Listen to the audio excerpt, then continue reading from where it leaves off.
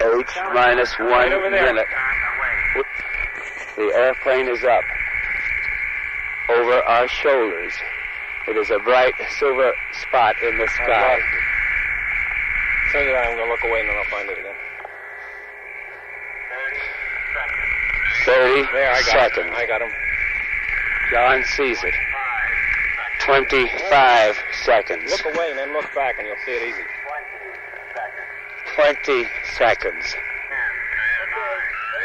8, 7, 6, 5, 4, 3, 2.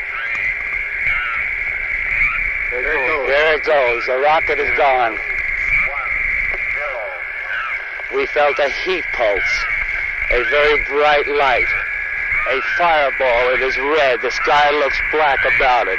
It is boiling above us there. It is rapidly losing its color. There is the ground wave. It is over, folks. It happened. The mountains are vibrating. It is tremendous. Directly above our heads. It went. It went.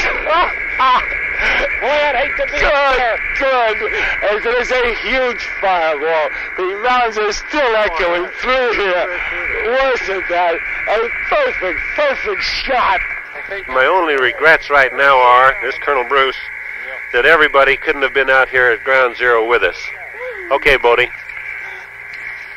We can still see it's a very odd cloud. It is white in the center, and there's a bright orange ring towards the outside of it. Then below it, there's like a hazy cloud. I don't know, Colonel Bruce, I've never quite seen a cloud like this from atomic detonation. Have you?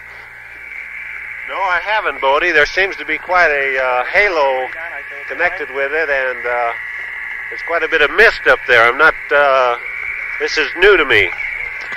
Maybe from seeing it from ground zero, we're missing a mushroom, but there doesn't seem to be any evidence of a mushroom type of stem that we have associated with other detonations.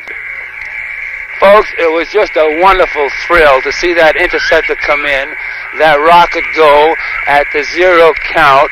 This thing went off with a white flash. It was just beautiful.